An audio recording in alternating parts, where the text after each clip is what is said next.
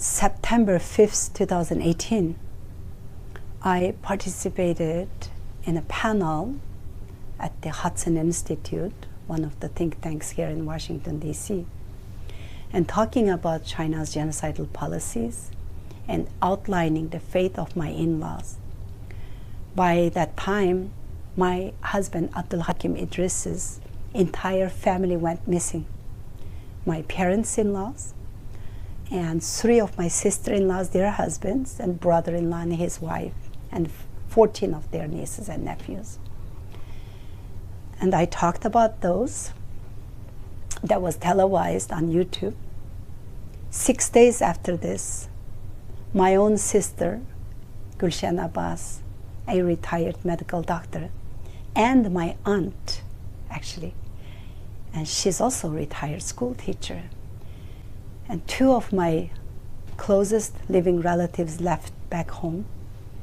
They both got picked up in the same day from 1,400 kilometers away from each other. That's over 900 miles from 2 different cities. Got picked up exact the same day as a retaliation for my speaking out against the CCP. I am an American citizen. I have been living in the United States since 1989. Yet, my exercise freedom of speech, my First Amendment right, cost my own sister's freedom. This, in a way, changed everything, right? Because you were kind of, on the one side, you felt, you know, this incredible intimidation, this backlash from the CCP against what you did. But at the same time, I think it gave you a kind of voice, or maybe a kind of strength. Tell me about what happened. Yeah.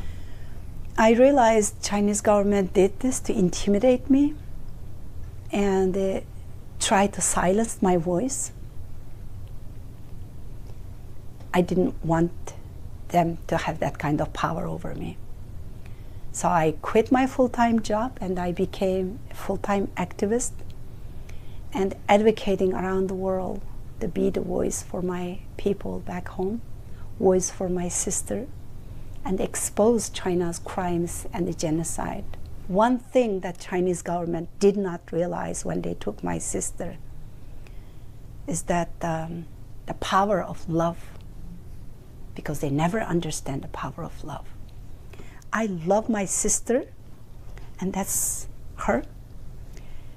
The love I have for my sister, and love I have for my people, and the love I have for the freedom and democracy, that's actually refueling me, and I gain strength from that love and fight onwards every day. So what do you say to people who would say, hey, you're endangering them, your relatives, by doing this? Because I've certainly heard that in different contexts. I do feel guilty when I think about my sister being in jail. But at the same time, if I only think about myself or my family only,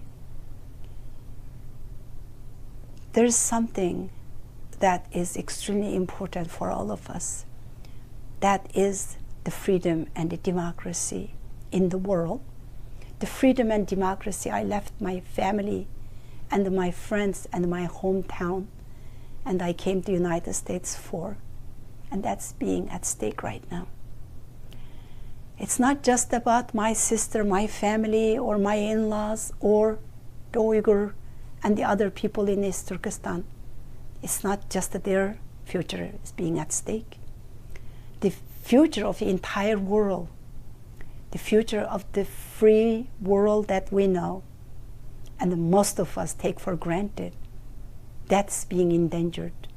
The Chinese government is being threatened for that freedom and democracy. Many of the people here or the audiences who are listening to us, their parents, their grandparents worked so hard to establish in the last 70-some years. And that's what we are losing by this transnational repression, by the Chinese government's infiltration. When you look at it, we see many celebrities and many companies, CEOs, talk show hosts, and Disney and Hollywood, NBA stars being so vocal against any kind of social injustice. Rightfully, they should. But where are they when the Chinese government is conducting an active genocide against the Uyghur people? When Uyghur women are facing forced sterilization, forced abortions, about 1 million Uyghur children are taken away from their families. Uyghur women are forced to marry Han Chinese men, which is sponsored by the government. Where are the feminists? Where are the people who are supposed to defend children's rights? Well, when the perpetrator of those crimes has the money and the power, they all decide to be silent and look away. But one thing that they don't realize is they're not just giving away their freedom of speech. Those politicians or those celebrities or those important people out there, world leaders, they're not just giving up their freedom of expression or freedom of speech. They are giving up the future of the free world. They are giving up the sovereignty of their countries if they are the leaders of some countries that's swaying into the totalitarian regimes like China. If we don't take action and hold China accountable or stop the Chinese government now, it will be their children and grandchildren who will pay the consequences of an illiberal world.